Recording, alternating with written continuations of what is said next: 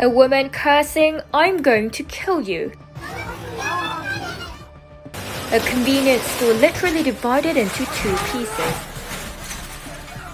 Vehicle goes back and forth. With the move, everything knocks down from the shelf and the large windows shatter into pieces. Why is the vehicle inside the convenience store? A woman ran her vehicle into the convenience store, demolishing everything inside. Stalks are so crushed under the wheel it's hard to be recognized, and 3 people in the store. The store completely razed to the ground.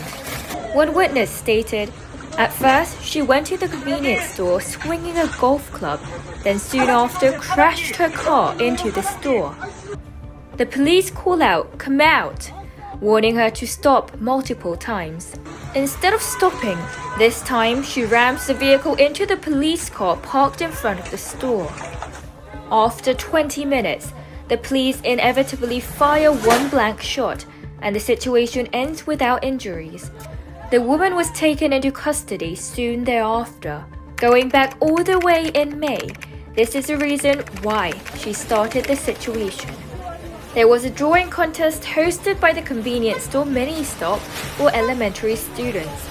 But the artwork that the woman's daughter submitted was lost, so her conflict with the store owner started since then.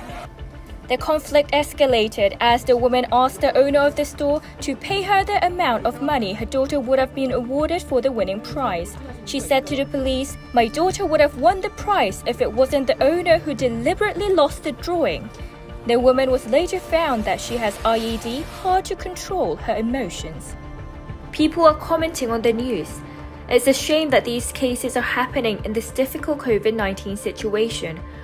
Our world will be only left with violence, demolishing everything just because of the contest.